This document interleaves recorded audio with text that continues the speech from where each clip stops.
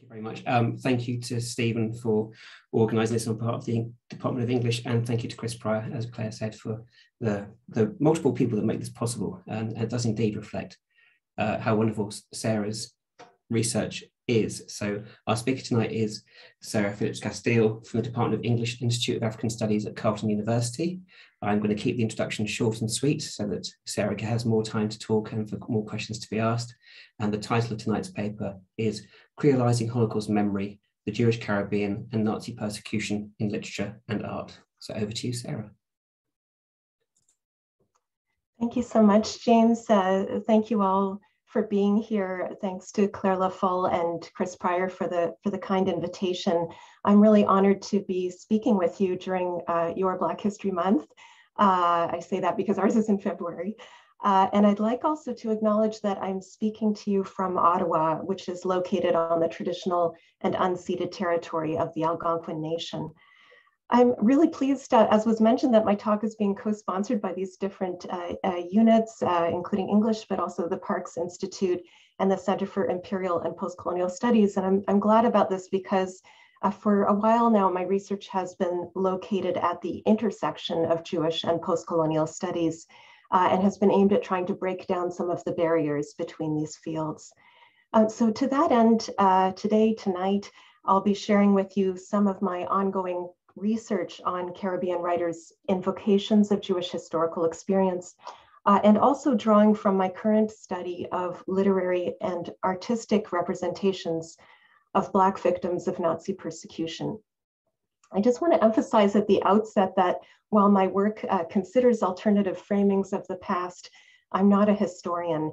Rather, while benefiting tremendously from the work of historians, some of whom I see are here tonight, while benefiting from that work, my own focus is on the role of the creative arts in making marginalized histories visible. So let me just get my slides up.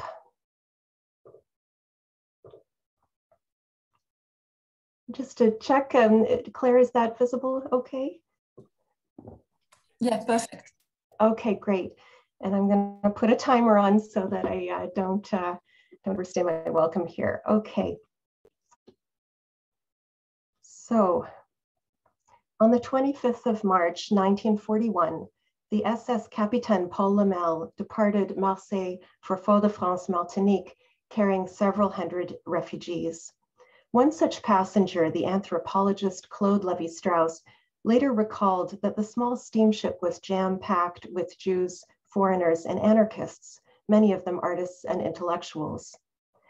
The voyage of the Paul Lemel is well known to scholars of Francophone Caribbean literature because it led to a really crucial encounter between one of the founding fathers of negritude, the Martinican poet Aimé Césaire, and another of the ship's illustrious passengers, the French surrealist André Breton, who would become a champion of Césaire's poetry.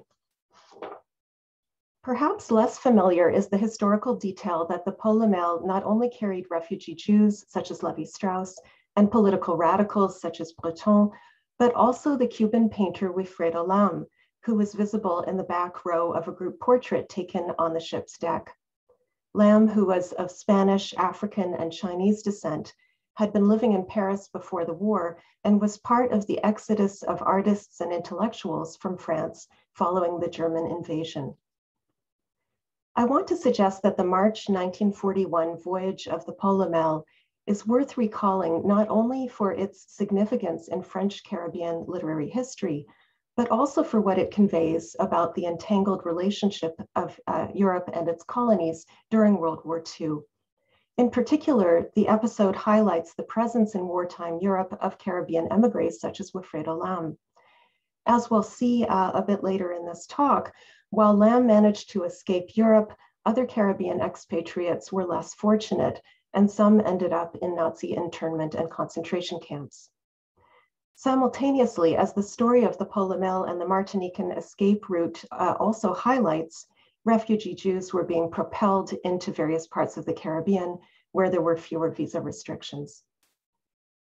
These interlocking wartime experiences constitute what the Ghanaian-Canadian novelist Essie Adugin calls overlooked narratives.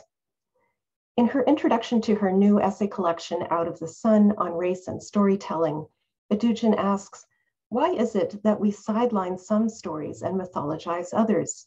She remarks that, quote, a world of shadows edges our written histories, and to attempt to see it is not just to recover one human story, but to piece together the larger picture hidden from us. The larger picture that I'd like to piece together for you today is one in which Jewish and African diaspora wartime experiences intersected and overlapped one another, both in Europe and in the Caribbean, in unexpected and often surprising ways. These entangled histories have been obscured by the compartmentalization of academic knowledge, or what the literary critic Brian Chayette calls disciplinary thinking. Yet, while largely unacknowledged in standard accounts of the war, such convergences are made visible in Caribbean art and literature. In particular, the internment art of the Surinamese painter Josef Nassy and a recent novel by the Haitian writer Louis-Philippe Dalembert creolize Holocaust memory by tracing global transit between the Caribbean and wartime Europe.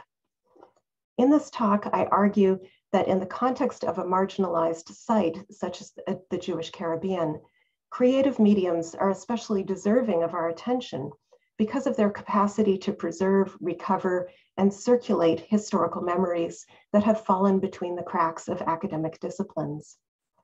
While the novelist Essie Edugyan somewhat apologetically explains that she is, quote, not a historian, only a storyteller, unquote, I want to suggest that writers and visual artists are well positioned to unearth overlooked narratives and intervene into collective memory.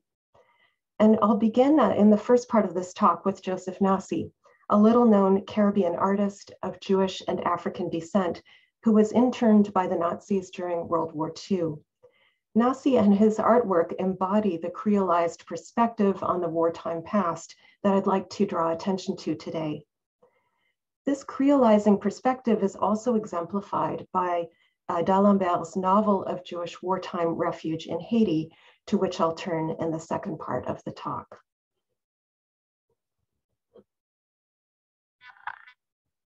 Okay, so this is part one, Josef Nassy. Buried in the United States Holocaust Memorial Museum's storage facility in suburban Washington are a series of over 200 drawings and paintings by Josef Nassy, who was born in the Dutch Caribbean colony of Suriname on the northeastern coast of South America in 1904. A painter of African, Sephardic Jewish, and European descent, Nassy immigrated to the United States as a teenager and later settled in Belgium, where he was arrested as an enemy alien in 1942. During his 3-year internment in transit and civilian POW camps in Belgium and Bavaria, Nassy created a poignant and extensive visual diary of his and the other internees' experiences, including those of a number of other Black internees. The Josef Nassy collection is a unique visual document of Black civilian internment. Just as singularly, it registers a Sephardic Caribbean presence in the Nazi camp system, thereby revealing the interpenetration of metropolitan and colonial histories and the porousness of cultural and religious and geographic borders. Nassy stands out among artists of the camps, both for the extensiveness of his artistic production and for the diverse histories of oppression that converged in his life and work. His layered story highlights not one, but two key historical moments in which the fates of African and Jewish diaspora peoples became intertwined: their displacement after 1492 to the colonial Americas, and their interconnected racial persecution by the Nazis during World War II. Before turning to a discussion of Nassy's wartime art and introducing you to some of these works, I'll very briefly outline a bit of his Sephardic Caribbean family history, which would later, I argue, complicate his work's reception. So bear with me on a little bit of a detour now through colonial Suriname. So Nassy, as I mentioned, was born in 1904 in the Surinamese capital, Paramaribo, into a middle-class family of mixed heritage. His paternal grandmother, Sophie Nassy, was born enslaved, while his paternal grandfather, Jacques Nassy, was descended from a prominent Sephardic Surinamese family. Indeed, Josef Nassy's family tree can be traced back to a founding figure of Suriname's Jewish community, the 17th century professional colonizer, David Cohen Nassy. It was David's son, Samuel Cohen Nassy, who in 1682 donated the land for Joden Savannah, or the Jews' Savannah, a self-governing Jewish agricultural settlement on the banks of the Suriname River that reached its height in the 18th century and whose ruins one can still visit today, as you can see in the photograph there, the steps of the synagogue in Joden Savannah.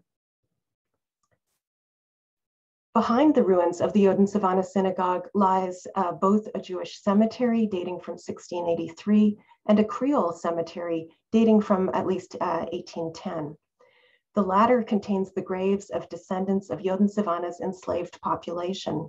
Many of the surnames, like that of Josef Nassy's grandmother, indicate either descent from or former ownership by members of the Jewish community.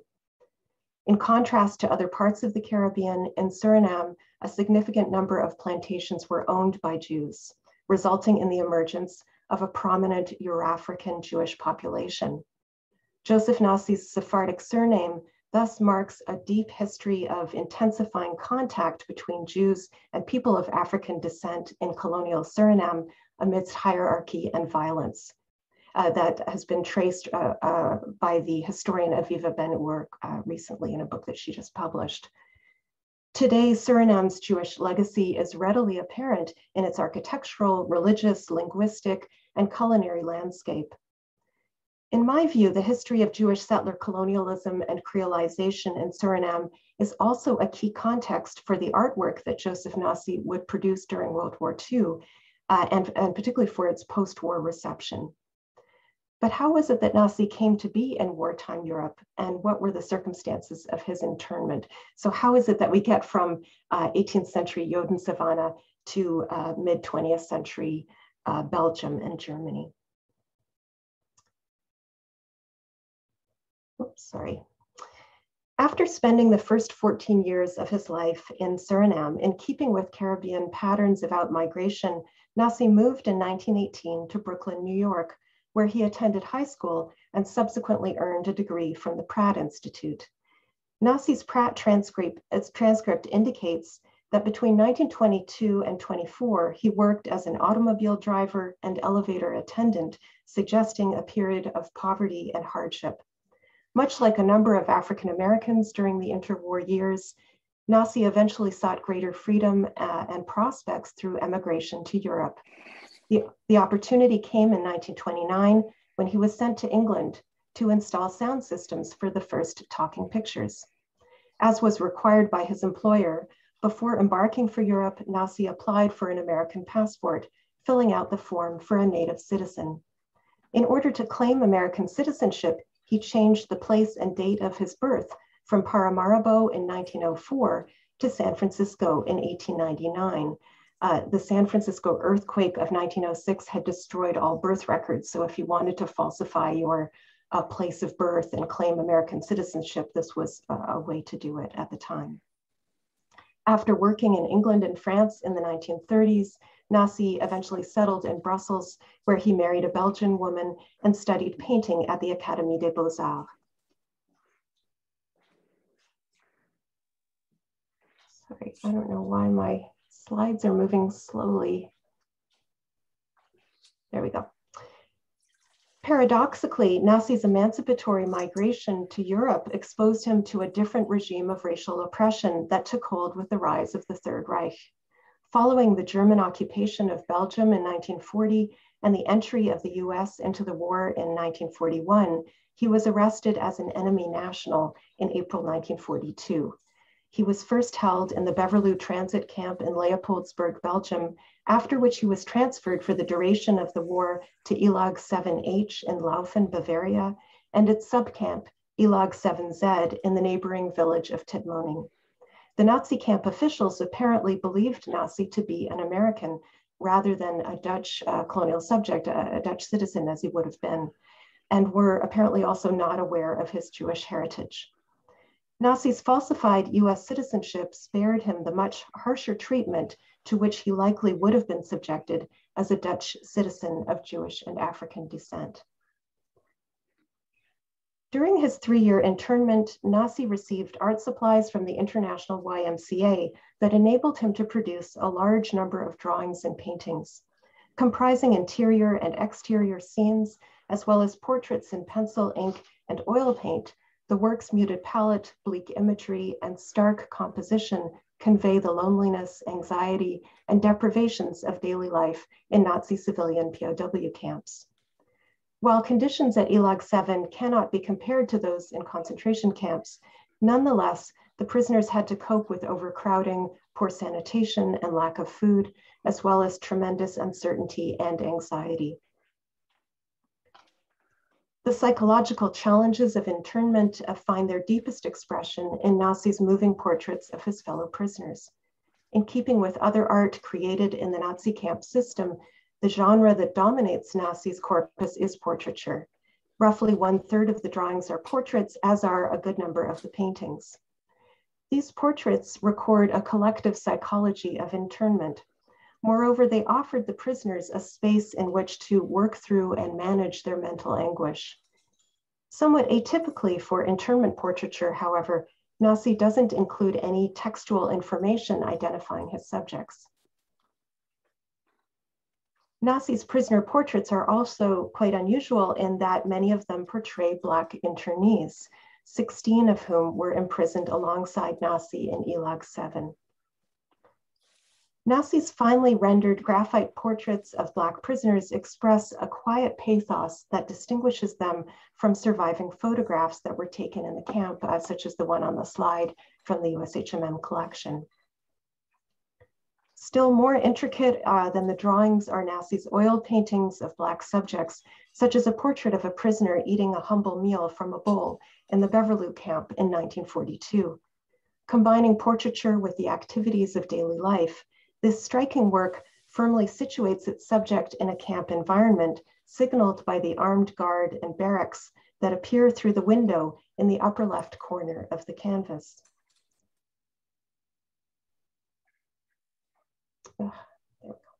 In a composition that may have been inspired by the 17th century Spanish painter Diego Velázquez, the half-length figure of the prisoner stares out from the canvas, his face and torso turned 3/4 toward the viewer. As in Velázquez's kitchen scene, Christ in the house of Martha and Mary, Nassy's central figure clasps a bowl and metallic utensil that catch the light, while a contextualizing scene is revealed through an opening in the wall behind him. So we have this picture within a picture.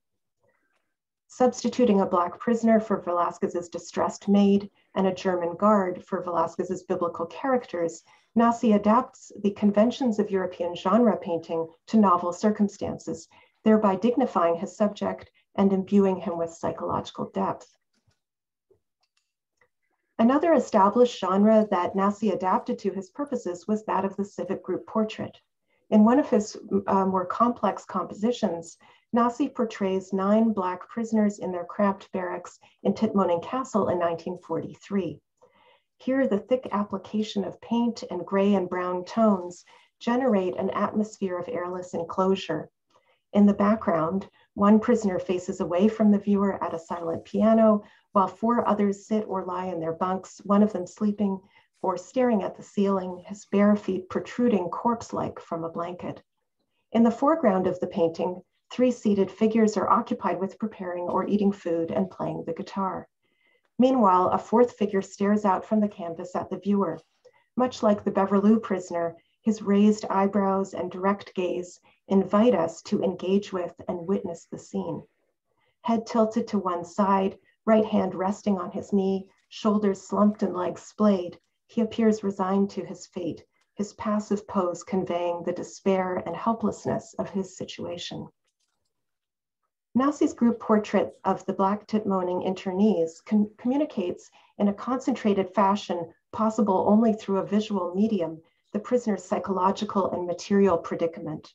The painting introduces several key themes: food as a primary concern, art making within the camp, and the psychological toll of indefinite incarceration.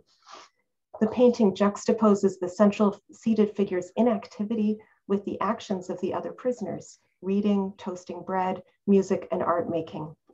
One man plays the piano while another strums on a guitar whose vibrant red and orange tones draw our eye, infusing color into an otherwise drab scene.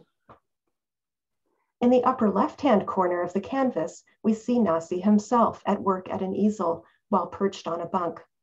Indeed, in this painting, Nassy not only registers his presence through his artist signature, which he almost always includes in his wartime works, but also incorporates a self-portrait. Further attention is drawn to art making through the painting that hangs prominently on the wall above the sleeping prisoner's bunk. Possibly produced by one of the internees, the painting's presence suggests how the prisoners may have transformed their material environment in an effort to, in Jane Desilier's phrase, reshape spaces of internment into places of survival. It's significant that Nassy depicts himself here not as an isolated figure, but as a member of a group of Black prisoners confronting a common predicament. He deploys the genre of the group portrait to capture a collective experience of racialized internment. The composition suggests the psychological, emotional, and political relationships forged among the prisoners by the conditions of their internment, which included being bunked together in a confined space. Notably, however, each of the prisoners appears lost in his own thoughts. The men do not converse, and their gazes are directed away from one another.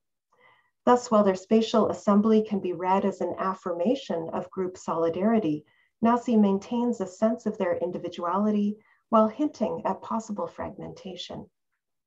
In keeping with the genre of civic portraiture, Nassy's composition seeks to balance the simultaneous expression of group solidarity, equality, and individuality.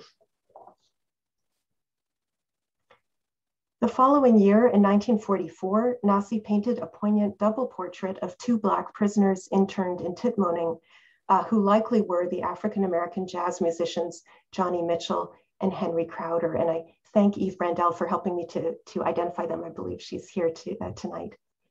As in the group portrait, here Nassy presents the two prisoners in the austere, claustrophobic atmosphere of the medieval castle that served as their barracks. In contrast to the stiff, motionless posture characteristic of individual portraits, the men's more casual poses convey their enforced intimacy and shared identity as prisoners. Mitchell is seated on the top bunk of a bed playing the guitar, while Crowder lies on the bunk below reading, his head propped up in his left hand. Intent on their activities, the prisoners' knitted brows and heavily shadowed faces convey psychological challenges of internment that are not captured by textual and photographic records of ELAC 7.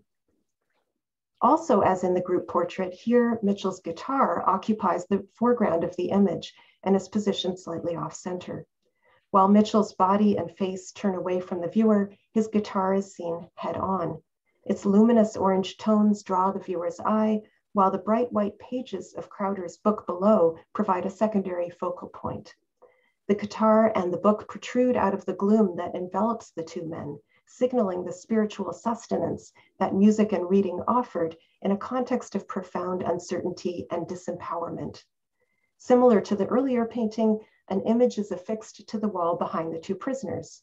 Possibly a pinup or artwork created by one of the internees, the image's introduction into otherwise stark surroundings suggests how prisoners sought to reshape and thereby regain some control over their material environment. Nassy's internment art illustrates the power of visual media to register a hyper-visible prisoner population that nonetheless has remained hidden from view in the collective memory of the war. Yet while recording the particular conditions of Black civilian internment, Nassy also promotes a relational understanding by positioning the Black prisoners' experiences as intimately connected with those of other victim groups he represents, including a number of Polish Jewish prisoners. Moreover, by virtue of Nassy's own Caribbean background and the colonial backgrounds of some of the other prisoners he portrayed, the Nassy collection reveals the entanglement of European and colonial wartime experience. After his liberation in May 1945, Nassy remained in Germany for a full year, unwilling to leave until he could securely transport his artworks back to Belgium. Nassy's determination to keep his collection intact likely reflected his awareness both of its monetary value and its value as historical evidence.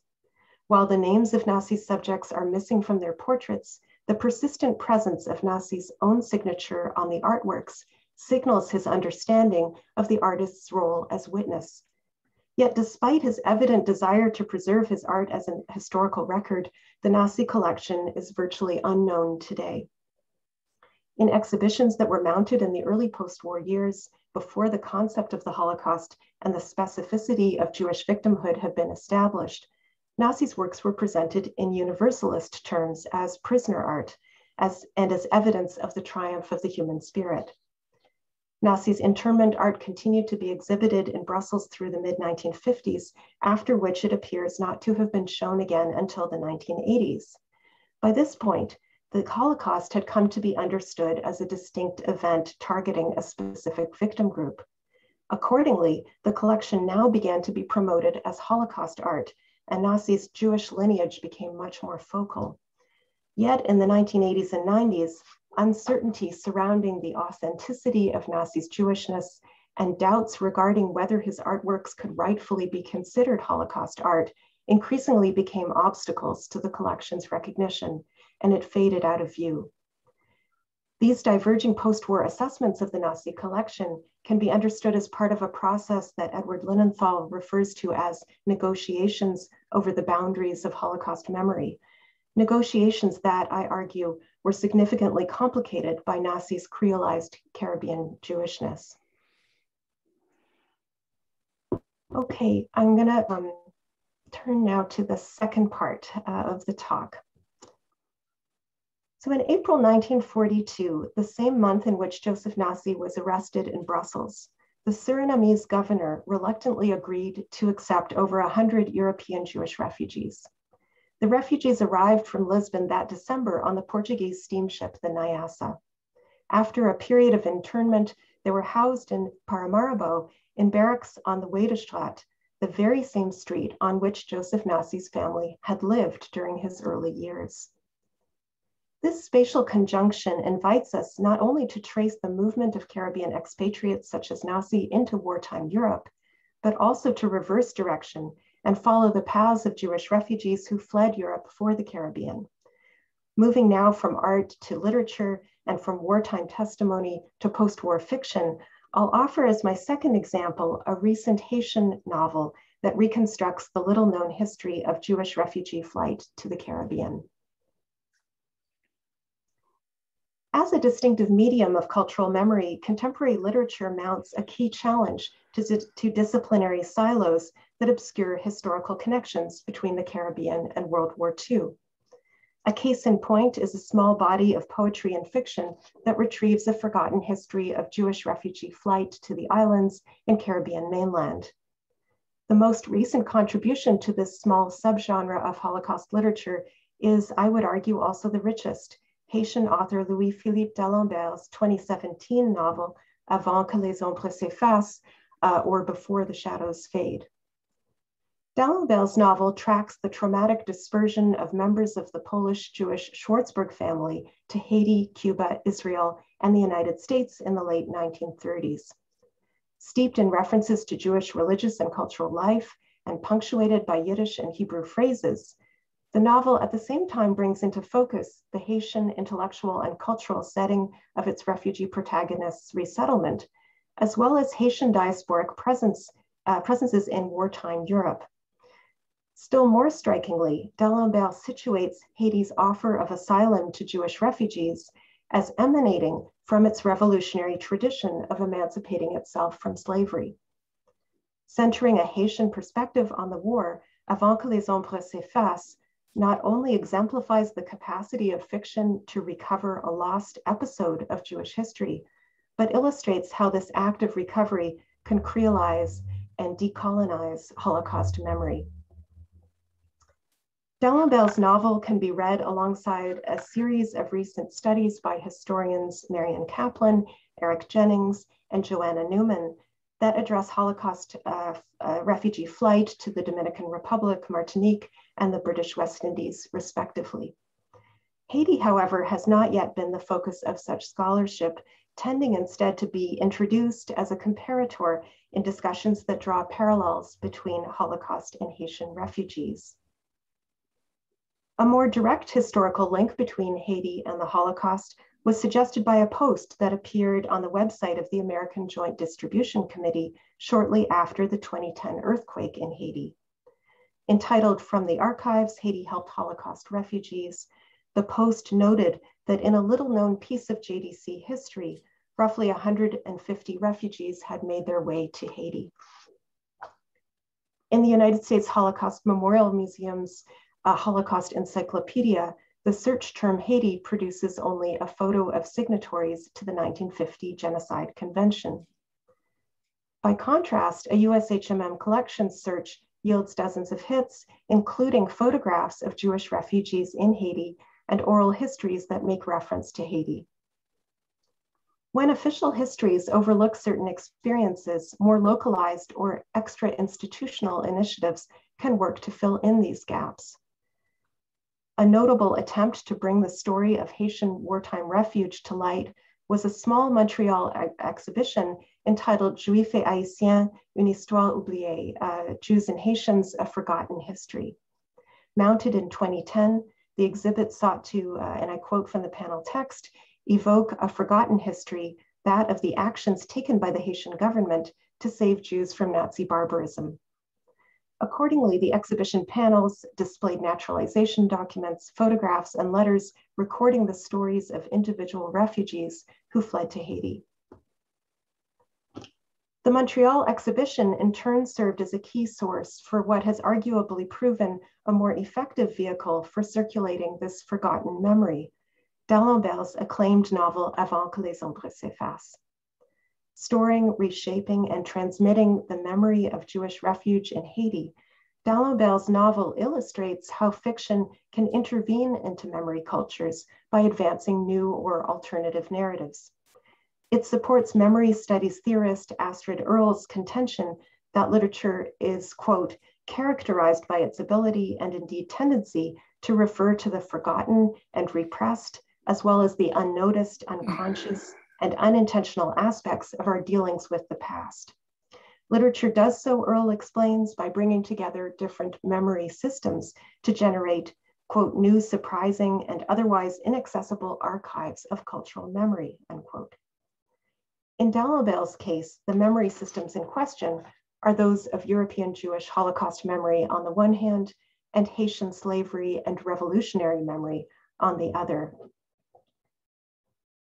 So just to give you a quick overview of the plot of the novel, the central protagonist, Dr. Ruben Schwartzberg, is born in Poland in 1913 to a Jewish family that moves 5 years later to Berlin in the first of a series of displacements around which the novel's tripartite structure is organized. Following Kristallnacht, Ruben and his uncle Joe see their family members safely off on a ship to America, only to find themselves arrested and deported to Buchenwald. After their release, Ruben and Joe secure passage on the ill-fated St. Louis. While docked in the Havana harbor, Joe injures himself in a desperate attempt to obtain entrance to Cuba, while Ruben is forced for his part to return to Europe. Finding himself alone and without resources in Paris, Ruben befriends the Haitian emigre community there, and they take him under their wing and secure him safe passage to Haiti, taking advantage of Haiti's recent decree granting citizenship in absentia to refugees from Nazism. Arriving in Port-au-Prince in 1939, Ruben establishes a medical practice and settles into a villa in the countryside of Montagne Noire. The problem of the disappeared lies at the heart of the novel, which summons the lives of those whose stories have been forgotten. Drawn from the Song of Songs, the novel's title signals the imperative to preserve memories before they are lost to history, before the shadows fade. Throughout the novel, Ruben's memories are threatened with erasure. We repeatedly witness him trying to fix in his mind particular details and scenes that he's about to leave behind. Compounding the difficulty of preserving memory is Rubens' reticent disposition. Quiet by nature, he withholds his recollections of the past. And it's only the devastation of the 2010 earthquake in Haiti that finally unlocks his tale. And I quote from the novel, "Never since Buchenwald had he smelled death so close. Like tens of thousands of other Haitians, he could have lost his life in the earthquake. It would have been a shame," Deborah had said, "to have left with this story that wasn't only his own, but also that of the family, that of all the survivors who hadn't known how or hadn't wanted to tell it, that of the millions of anonymous disappeared." In the two short interludes that divide the German, French, and Haitian sections of the novel, we see Reuben recounting his personal and family history to his grandniece Deborah as she sits with him on his veranda in the Haitian night. Just as Reuben transmits these memories of refugee flight to Deborah, so the novel transmits them to the reader. Notably, however, the novel forgoes the first-person testimonial voice on which much Holocaust fiction relies, instead filtering Reuben's tale through Deborah's post-memorial presence, as well as an omniscient third-person narrator. Depriving the narrative of the immediacy and intimacy of the testimonial mode, Dalembert opts instead for a highly mediated narrative structure that thematizes the difficulty of transmitting memory. Foregrounding the acts of narration and transmission, the novel at once produces memory and reflects on its production. Significantly, the omniscient narrator of the novel appears to be Haitian, occasionally interjecting Haitian folkloric imagery into Reuben's tale, including in the European portions of the text and the account of Buchenwald and so forth.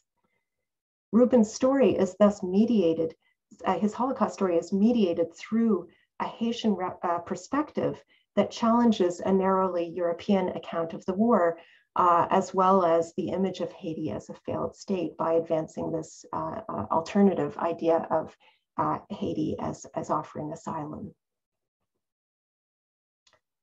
The novel's epilogue revisits Reuben Schwartzberg's Berlin neighborhood 75 years after his departure and evokes the Stolpersteine, or stumbling stones, that have been affixed to the pavement in front of the former homes of Hitler's victims.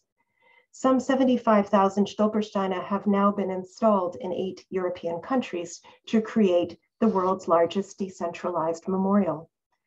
Like the Stolpersteine, Dalembert's novel performs a memorial function, making visible the absent presence of individual victims. Yet the Jewish refugee family the novel commemorates is an imaginary one. Moreover, the minimalism of the Stolpersteine, which provide only the name, birth year, place, and date of death of the victim, contrasts with the fully imagined life world that the narrative form of the novel supplies. Dalembert's particular intervention into memory culture is made possible by the detailed semi-fictional image of the past that his novel produces. Indeed, while the novel's central protagonist is invented, the memories it transmits are only partially fictitious. Dalembert surrounds his fictional protagonist with a host of real historical figures, including a number of Haitian intellectuals and writers, as well as Otto and Shlomo Zaltzman, Austrian Jewish refugees to Haiti, whose story partly inspired the novel. Moreover, the novel also recovers historical facts that are now forgotten or never were widely known, including Haiti's offer at the Evian conference to take in 50,000 Jewish refugees, Haiti's May 1939 decree enabling refugee Jews to be naturalized in absentia, Haiti's December 1941 declaration of war against the Third Reich and Italy, and the imprisonment of a Haitian, Jean-Marcel Nicolas, in Nazi labor and concentration camps between 1943 and 45. I'll come back to Jean-Marcel Nicolas in a moment. Blending fact and fiction is, of course, a common strategy of Holocaust novels. Unique to Avant que les ombres s'effacent, however, is the range of historical references, the particular memory systems that it integrates into the fictional world it constructs. Referencing both Jewish and Haitian figures and events extending as far back as the Haitian Revolution of 1791 to 1804, Dalembert recombines these historical details within the world of the novel to generate new meanings. And it's worth noting that in merging these memory systems against the backdrop of World War II, Dalembert is not being anachronistic. Rather, as we saw with the story of the Capitaine Paul Lemel, with which I opened this talk, and which Eric Jennings has written about, the transformative encounters between European and Caribbean artists and intellectuals that Dalembert's fiction stages were in fact a significant byproduct of the war. In keeping with this history of wartime cross-cultural encounter, the novel constructs a key counterpoint between the Jewish refugee, Reuben Schwartzberg, and the Haitian concentration camp victim, Jean-Marcel Nicolas. The novel recalls the true story of Nicolas, a Haitian medical student who was arrested in Paris for collaborating with the resistance and imprisoned in Buchenwald, Dora, and Mittelbau. In the novel, Reuben encounters Nicolas in Buchenwald, where the Haitian presents himself as an American named Johnny Nicholas. Nicolas' incarceration by the Nazis and practice of masquerading as an American recall another Caribbean victim of the camps, whom we met earlier, Josef Nassy. Indeed, if on the one hand, Dalembert recovers the forgotten journeys of European Jewish refugees to the Caribbean, he simultaneously records a reverse migratory flow of Caribbean expatriates into Europe and their wartime travails. The novel suggests that these Caribbean victims of the Nazis, such as Jean-Marcel Nicolas and Josef Nassy, also deserve to be remembered as part of the more global story of the war. While disciplinary divisions between fields such as Holocaust studies and Black studies tend to compartmentalize different victim groups, within the connective literary framework that Dalembert constructs, their stories become closely intertwined. So just to wrap up and conclude now. In Dalembert's retelling, the wartime experiences of Europe and the Caribbean, of Jewish and African diaspora peoples, are profoundly interlocking. To convey these historical confluences, Dalembert harnesses the fictional privileges of literary narrative, mediating between the real and the imaginary, and combining memory systems in unexpected and often quite startling ways. As a vehicle of cultural memory, Avant que les ombres s'effacent generates images of the wartime past that transform our perception of it, moving Haiti to the center of the story, and in so doing, uncovering global dimensions of Jewish experience. As we've seen, the kinds of cross-cultural wartime encounters that Dalembert imaginatively reconstructs are powerfully recorded in Josef Nassy's internment art. Both Dalembert's novel and Nassy's paintings and drawings exemplify the capacity of the creative arts to draw apparently disconnected histories into relation, thereby serving as a corrective to disciplinary thinking. It's not an accident then that while Nassy is a largely forgotten figure, he is remembered in literature, briefly appearing in a novel by the African-American writer John A. Williams. In Williams's 1999 novel, Clifford's Blues, a fictional Black prisoner at Dachau hears of Nassy and the other Black men who are imprisoned alongside him in Elag 7. In a letter that closes the novel, the reader learns that, quote, after the war, Nassy managed somehow to gather all the paintings he'd done, so they were available after he died, and went on a tour across the US, Israel, and Europe. By invoking Josef Nassy in his novel, Williams remediates and recirculates the memories preserved in Nassy's visual chronicle of internment. As this passage from Williams's novel suggests, alongside the historical scholarship that's currently emerging on both World War II era Jewish sanctuary in the Caribbean and on Black victims of Nazi persecution, it's worthwhile attending, I think, to literary and artistic representations such as those I've discussed today. In the context of the Jewish Caribbean, creative mediums are especially deserving of our consideration because of their mnemonic function, their capacity to preserve and imaginatively recover cross-cultural encounters and migratory histories that have fallen between the cracks of academic disciplines. The kinds of confluences between wartime Europe and the Caribbean that Nassy's internment art and Dalembert's fiction foreground are not captured by standard historical accounts. Instead, European and colonial wartime histories have been compartmentalized, severed from one another. As I indicated earlier, this same separative logic has shaped the reception history of the Josef Nassy collection, conforming neither to established definitions of Holocaust art nor to a normative understanding of Jewishness. Nassy's artworks have been consigned to invisibility. Nassy's paintings and drawings are not only passive objects onto which narrative containers are imposed by curators and scholars, however. They can also be understood as active agents that have the capacity to rewrite such narratives. Equally, by centering a Haitian perspective on the war, Dalembert's ambitious novel actively intervenes into collective memory and reorients our understanding of the past. Turning to alternative forms of documentation and remembrance, such as internment art and contemporary fiction, thus enables us not only to recover dimensions of wartime experience that fall outside established frames of knowledge, but also to re-examine the frames themselves. This task becomes all the more urgent in our current moment of reckoning with the legacies of slavery and colonialism. Thank you. Close this. Thank you, Sarah. That was brilliant. Rich, far-reaching, complex. Looking at the memorial function of memory of fiction rather than anything else, and the kind of those questions of fact and fiction, which sort of interest, I think, all of us, and being between the real and the imaginary. I mean, just so many things there to think about. Claire, I can't remember, with the online version, do we have a break or do we just plow straight through with questions? Questions. Excellent, that's a very good answer. Okay, so can I open it to the floor, please? If there are any questions from anybody, please raise a hand or put your camera on and speak. Anushka. Hello. I thought that was excellent. Thank you so much. Incredibly interesting.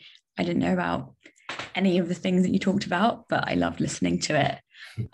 I was interested, obviously you're talking about these creative modes of fiction and art making and the people making them and the reception of it.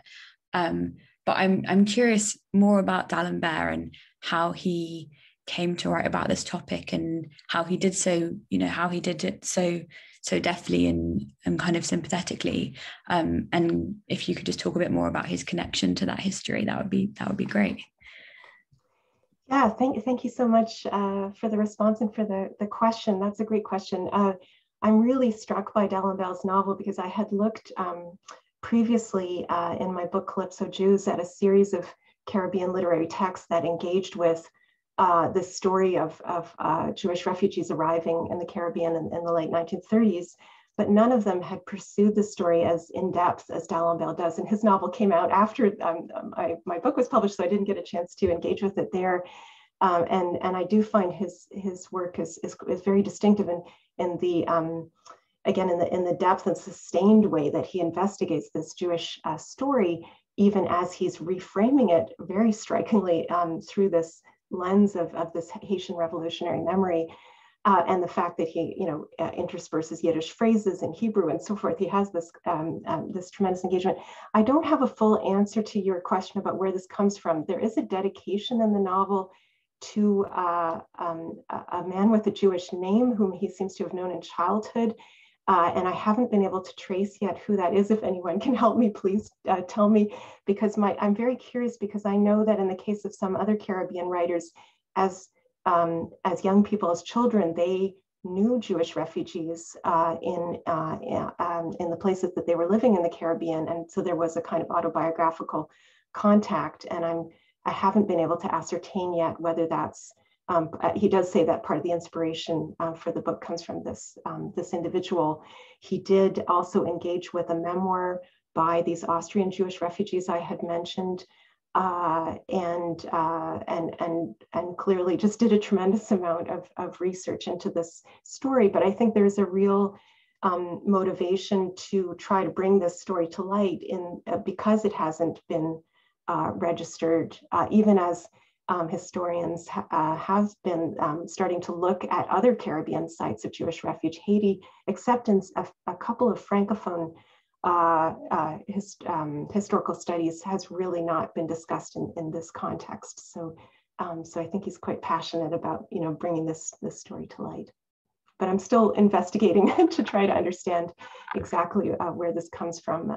I should say also, in terms of his larger corpus, the themes of errancy, of being uprooted, nomadism, and so forth are ones that interest him a lot. And he has a more recent novel where he has another Jewish character appear, I think a Nigerian Jewish figure. So he's clearly interested in Jewishness beyond just this one text, but also Jewishness in connection with exile, uprootedness, errancy.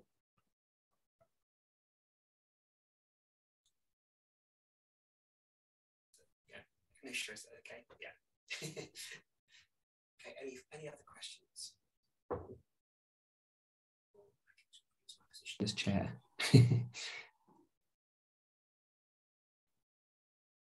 Joe Newman. Who's muted? Can I ask one then? Apologies for that. I know, John. To be the first person to be on mute and talk. And Sarah, that was just fascinating. It was fantastic talk. And it just, well, it just lights up so many areas of the world that I researched in from different, you know, different ways and different contexts and different imagination. And it made me wish that I could see more of that cultural production in a sense in what I studied in Trinidad and Barbados and Jamaica, where I came across the calypsos as an expression, perhaps, you know, of sort of understanding or imagining the Jewish experience and making connections to the Black African Caribbean experience.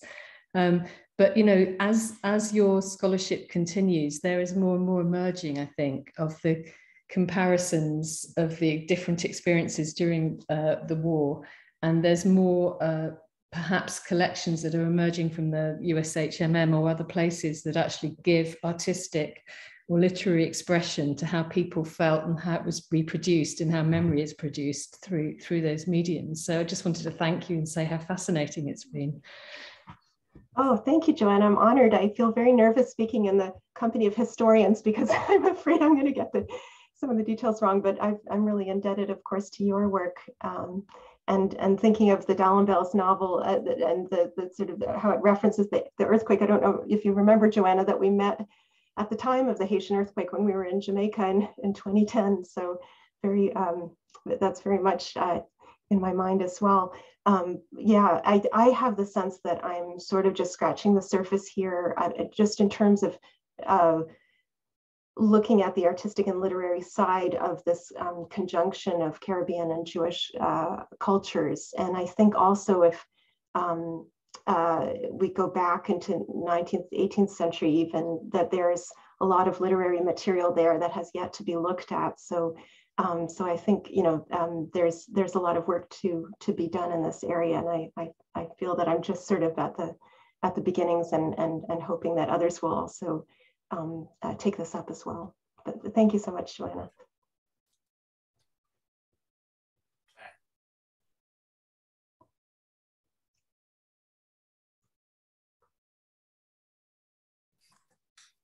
Can I ask a question then? Yes. Yeah, thank you so much. It's yeah, really inspiring, really rich. And I wanted to ask about Nassy, and of course you don't want to bring back all the compartmentalization and divisions that you've tried to go beyond, but I wondered what he did after 1945 in terms of painting and how he himself engages with this question of Holocaust and Jewishness. I think you mentioned that, did he represent some Jewish or Saint-Denis in his painting, or where does he situate himself in this narrative and memory of the Holocaust? Yeah, thank you. Nassy's story is very obscure, and I've been spending quite a number of years now trying to piece together the fragments of this, and so there are a lot of gaps still in my knowledge of his career. He didn't leave any written testimony or text, or hardly any. There's just a few fragments, so it's very difficult to reconstruct some of those aspects. What I've been focusing more on is the reception history of the collection, which I am able to trace in the USHMM archives, and also at the Jewish Museum in Belgium that also has a few of his works. But I've been trying to locate his descendants and speak with them and meet with them, and it's been a bit of a labor of love trying to put this all together. He did continue, I think, to work as an artist after the war, but he's really just completely unknown, not represented in museum collections except for this wartime work. His artworks do seem to be kind of circulating, and I think some of the former prisoners own some of them as well, and they're sort of still around beyond the ones that are in Washington in the USHMM's collection. The collection was bought in the 1980s by a Belgian Jewish survivor named Severin Wunderman, and it was he who really promoted the collection as Holocaust art and tried to make the case that way, and his own status as a Holocaust survivor, I think, partly helped him to promote the work in that way, and also put great emphasis, as I had mentioned, on Nassy's Jewishness. But I think that became, and I just really touched on this in the talk, but that became a real complication in a sense because of the lack of familiarity with what Jewishness means in the Caribbean context, where it's much more fluid. So in the USHMM archives, you can see in the 1980s, early 90s, there's this attempt to establish his Jewish credentials in order to make the case that this is Holocaust art. And so they're writing to the rabbi of the Jewish congregation in Suriname to say, was he really, can you tell us that he was really Jewish? But the truth is, I think that the way, again, Jewishness operates in the Caribbean, and particularly in this Euro-African Jewish background that Nassy had, is that it tends to be, again, very fluid and not to correspond to a kind of halakhic definition of Jewishness. So I think that's part of the reason why the collection has been so invisible. And particularly after this man, Wunderman, donated the collection to the Holocaust Museum in Washington, it was just at the moment when the USHMM was establishing itself, when it was opening. And I think it was a bit difficult for the curators there to figure out how to incorporate this collection into their mandate and sort of what to do with it. And you can see them discussing, what headings should we put this under? They do one small exhibit of it in 1997 of a few works, I think about 20, and that's it. And so I think that it's just been, it doesn't fit the categories. And so I think that's part of the reason why the collection has been so unknown. But it's quite extraordinary to see it because it's so large and extensive, and because of also the stories of the other prisoners, particularly the Black prisoners that it records, but also, as I mentioned, there were Jewish prisoners there who had been able to obtain Latin American papers, and that enabled them to stay in that camp. There's quite a diverse prisoner population, lots of British prisoners as well. So he is documenting all of these prisoners, and I think it's. I tried to make the point that I think he connects these different victim groups by taking such a kind of comprehensive approach to this act of documentation, of artistic documentation. I don't know if that answers the question. Absolutely. Thank you very much. Sure. Brian, you've appeared on screen, so I heard you have a question. This was a really fascinating talk, Sarah. Thank you so much. I was just thinking, and in a way, the last phrase that you used, artistically documenting, the testimonial mode, which is kind of invoked and in relation to photography, and then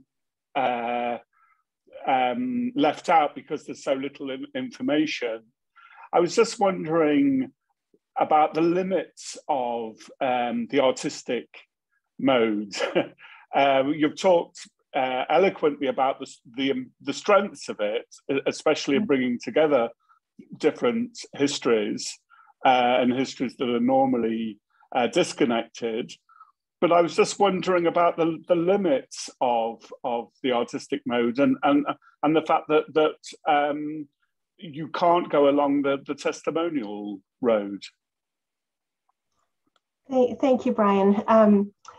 Yeah, a great question. And I guess, first of all, I would say that I think that's another reason why the collection hasn't gotten that much attention, is that there's a sense that photography has much greater documentary value, and therefore drawing, painting, doesn't have that same value as historical evidence. So there's also that, that aspect to the story. But in terms of the limitations of it as a form of documentation, one of the great frustrations is that he doesn't record any textual information. As I mentioned, many other comparable kinds of portraits drawn, in internment camps, including in Elag 7, had quite a lot of textual information about the name, the prisoner number, the location, and so forth. In fact, in the USHMM collection, there's a drawing of Nassy himself by another artist in the camp that records all of these details. And yet Nassy does not do that. And it's particularly frustrating for me in terms of the Black prisoners he portrays, because I've been trying to understand who they were and to trace their identities. So it is very limited in that sense. And I've been puzzling over why he doesn't include that information. His name is always there very prominently, but not details about these other prisoners. And I think, I'm still not really sure what the answer is. It may be that he was not concerned that they were going to lose their lives, so there wasn't a sense of urgency about recording their identities. I think that the interpretation I have at the moment that I've been sort of working through is the idea that what he was really interested in was more of this idea of a collective psychology of internment rather than so much these individual biographies, and that this sort of psychological function of both art making and also exhibiting the art for the other prisoners was paramount. There is, I did find evidence that they had an exhibit of his work within the camp during the war. So imagining what it was like for the prisoners to look at these works and how that may have helped them work through some of their own challenges of their condition, I think is quite an interesting function. And that's quite different from a testimonial function post-war. So I guess there's the sort of what the value of the artwork was for them during the war as a way also just to occupy their time, because they were, that was one of the challenges of the internment camp that he was in, versus for the post-war researcher who sort of wants this, I think, this more documentary dimension to it, and may not be frustrated by this way in which, in a way, Nassy withholds that from us. So I find that very interesting, and in some ways I'm still, sort of puzzling over it. Yes, I thought what you said about the idea of the collective, it made me think of Charlotte Delbo as well, who very much wants to, in her work, which is part poetry, part testimony, part fiction, but she always wants to try and get a sense of the collective. So I think that's well worth pursuing, and that's really interesting, really interesting. Thank you, Brian. Thank you, Brian. Yeah, I suppose Brian's question was one of the things I was going to talk about, which was the way in which you talk about the merging of fact and fiction in the literature, but then it's hard to do that with the paintings. And you mentioned that someone, perhaps on this call, had helped you identify Crowder and Mitchell, and I just wanted to know a little bit more about that and how you use that kind of foregrounding of the factual within the fiction, and how do you work out what's factual and what's fictional when it comes to artwork? So in a sense, related to Brian's question. Yeah, and actually this isn't quite answering your question, but just to add another kind of piece to that, something that interests me a lot about the figures I'm looking at in terms of these African diaspora people who were living in Europe during the war and got caught up in it, and in some cases imprisoned, like Nassy. In many cases, there is, and this is the case with Nassy and also with this Haitian Jean-Marcel Nicolas, who I mentioned, there is this also self-fictionalization where they fictionalize their identities in certain ways, passing as American in particular. So there's a way in which even the historical details have fictional elements to them, and I find that very interesting. In terms of how I've been able to identify some of the figures in these paintings, some of it is from just finding photographs, including, I mean, I'd shown one photograph in one of the slides that's in the USHMM collection that was taken in the internment camp of two African-American jazz musicians performing in the camp. So in some cases, just looking at visual resemblances between them. I've also been looking at African-American press coverage of the camp. The African-American press was one of the only places that seemed to be interested in what was happening to Black people during the war, and to the stories that those who were released and made it back, in some cases to the US, were interviewed and so forth. So from that's one source that I've been able to draw on to try to trace the stories of some of these prisoners. But I'm not sure that it will ever be possible to identify all of them, because in some cases they're just extremely obscure. But in the case of those who were jazz musicians and had significant careers, there's a bit more of a information available about them. So it's really just looking at visual resemblances, and then this African-American press coverage as well, and interviews with some of the former prisoners that were printed in these newspapers in the 1940s. Thank you, Sarah. I suppose there's that tension between the two sides of the research and of wanting to identify and then not wanting to identify, kind of for that. There's a dual purpose going on. Okay, that's lovely. Thank you ever so much. Do we have any more questions from the audience?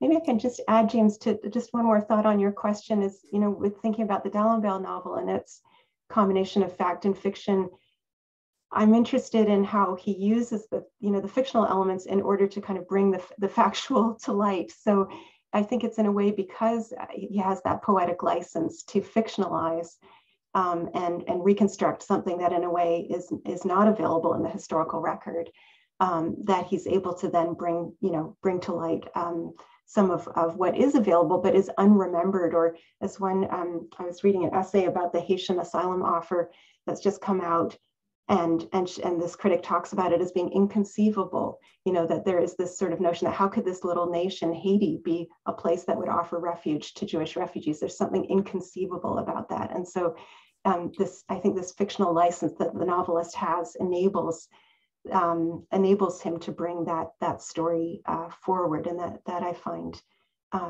really interesting, and in some ways parallel too with when we think about slavery fiction, post-slavery fiction, and how the historical record, the archive does not record for the most part the experiences of the enslaved, but the novelist has that capacity to imaginatively reconstruct, and that's quite powerful. So I think in some ways there's a parallel there too.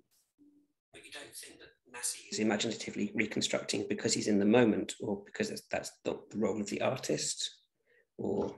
In the case of Nassy? Yeah, sorry, I was talking about the novel. No, I know. I'm just kind of curious whether that also applies to someone that's in the moment and creating art in the moment. Ah, right. That's a good question. I hadn't thought about that. Joanna's here to say today. Yeah, maybe Joanna has an answer to that. Still muted.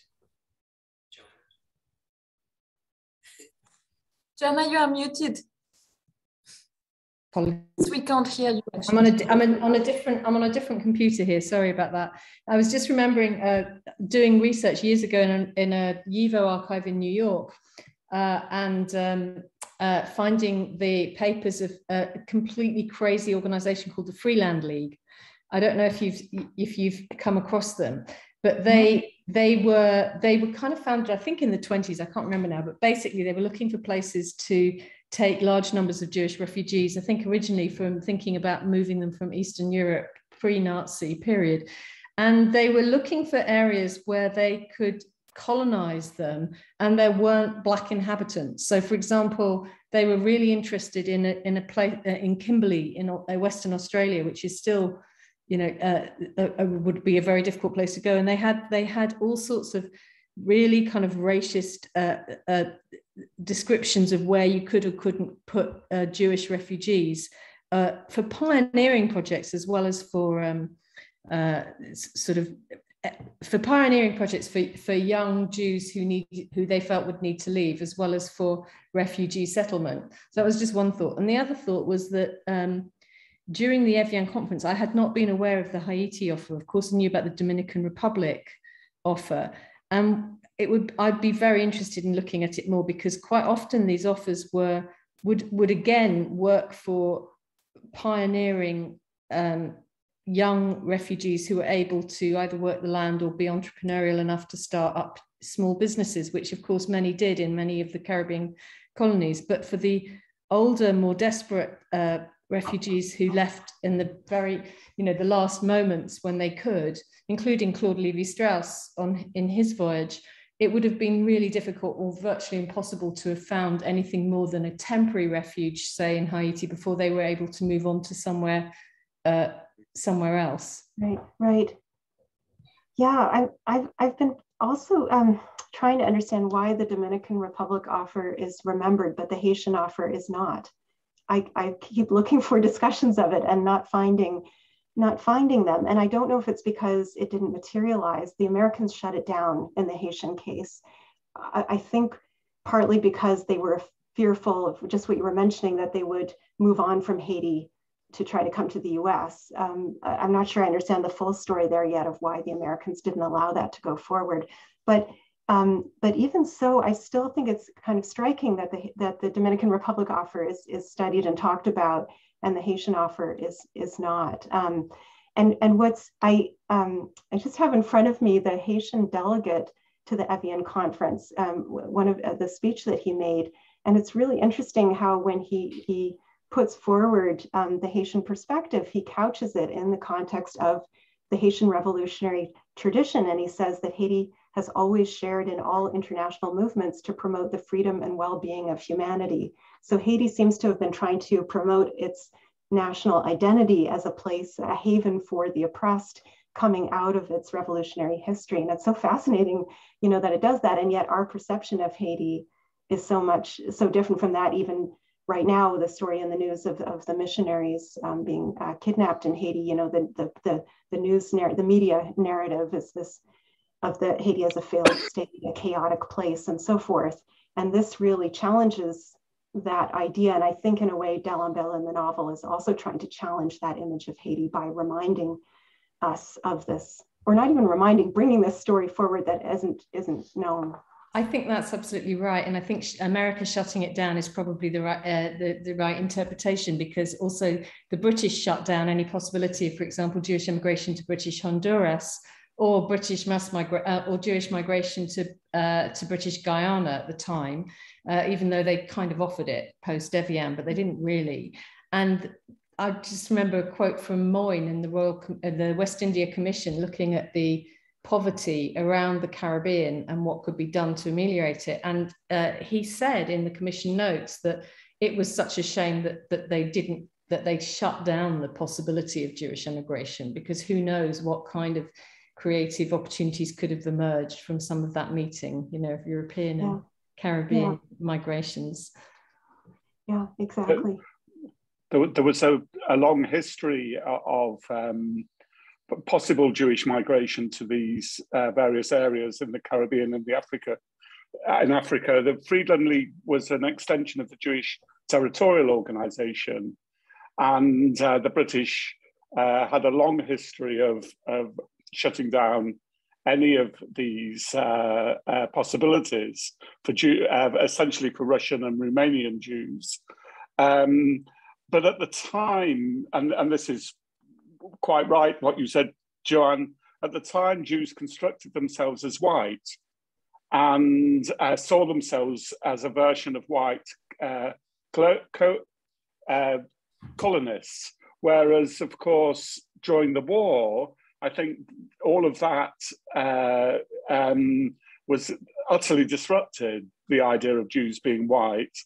So, but there is a long history of the British closing down these possibilities. I think someone's writing on the Friedland League, someone's writing on the Jewish Territorial Organization post-war, and I think that book's pretty imminent. And on that, the question of Jewishness and whiteness, which is of course so thorny, and Joanna could speak to this much better than I can, but in the context of the Dominican Republic's offer, the desire to whiten the population by admitting these Jewish refugees, there's so many contradictions and ironies in that, given what the refugees were fleeing. And we can extend that also back into the colonial period to think about Jews as colonists, and are they white or not, and including in Haiti, where there was a Jewish presence in the colonial period as well. Although with the Code Noir, there was the expulsion of Jews, at least officially, from the French islands. So there's so many layers that we can kind of bring into this, and contradictions around those very questions. Sounds like a good time for the parks to make a conference on this.